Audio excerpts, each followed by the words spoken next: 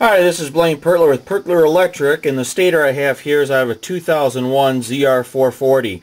And this stator was used in '01 and the 440s. It's also used in the 800 twins, and then in '02 through roughly '05 with the 900 twins. So this stator was used on quite a few different models. There's basically two sides to this stator. There's the power side. We've got 2, 4, 6 coils here, and they have the larger gauge wire on those.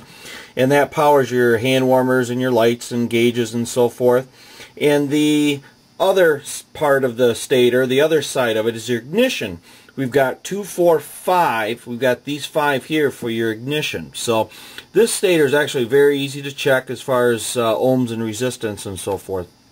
First thing we'll check is we've got our 2 plugs here, and the 4-prong plug here on the right. This is what plugs into your wiring harness, and you've got your 2 yellow wires, and that's your power. So we've got our 2 yellows here. There's our power, and our other 2, we've got our ground and our common here. That's basically for our ignition switch, turning the sled on and off.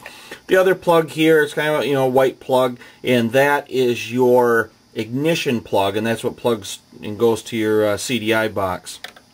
So on this stator, we don't have a lot of ohms on it.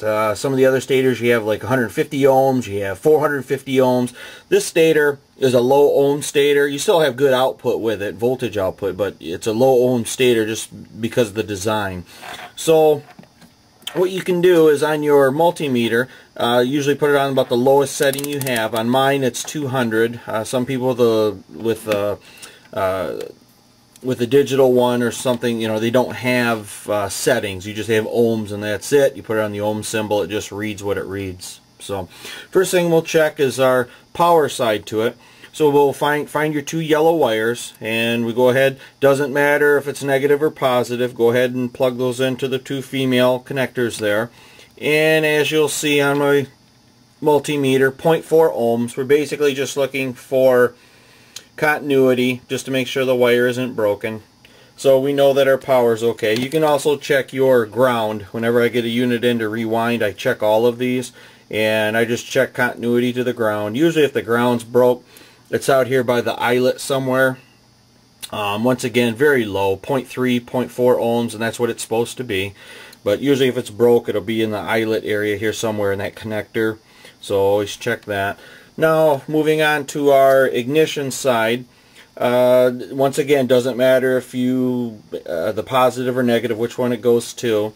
But we're just going to check the 2 connectors in there. So go ahead and connect one to one and one to the other, and we check our reading there. And once again, because of the wire size and so forth, the design of this stator, you're literally almost looking just for continuity, at least with the multimeter check. So we've got 0.9 ohms, and that tells you that you at least have continuity, that none of the connections in here, soldered connections, or the wires broken anywhere.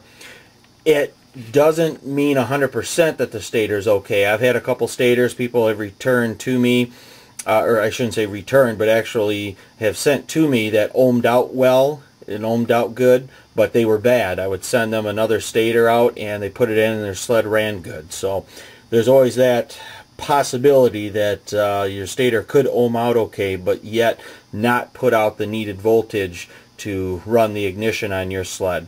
But like I say, this unit here was an '01 440. I also worked in the '01 ZR800, '02, and beyond ZR900, whether it be Flatlander or mountain sleds. But gives you an idea what it looks like, how it's wound, and then your connectors and how to check those.